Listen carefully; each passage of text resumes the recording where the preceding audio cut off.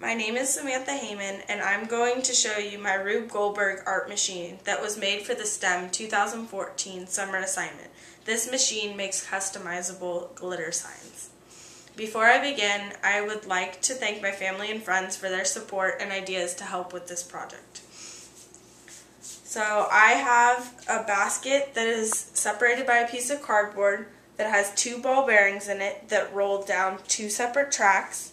This track goes down and the ball bearing hits a magnet that switches on a fan, and the second track leads the ball down to drop into a basket which is attached to a pulley system, and the pulley system pulls down a bottle full of water, and the water funnels down the funnels and into the cup, which is attached to a yardstick that has a wooden dowel with a golf ball on it to push up a piece of wood that has a magnet attached, which sets off the mouse trap connected to a string, which raises the piece of cardboard, which dumps over the cup, and it funnels the glitter down onto the glue being blown by the fan.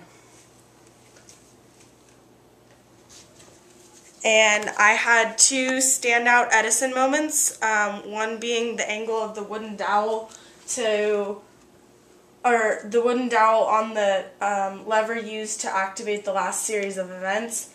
I rethought the design, changing the position of the fulcrum for more leverage, and added another feature, the activation lever, which with a magnet on the bottom sets off the trigger to the mousetrap, and this added feature stabilized the mechanism.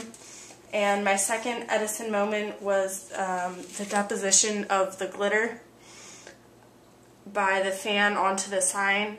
I had trouble getting the glitter to stick to the glue on the sign. I solved this problem of distribution, distance, and angle by changing the measurements and moving it in closer.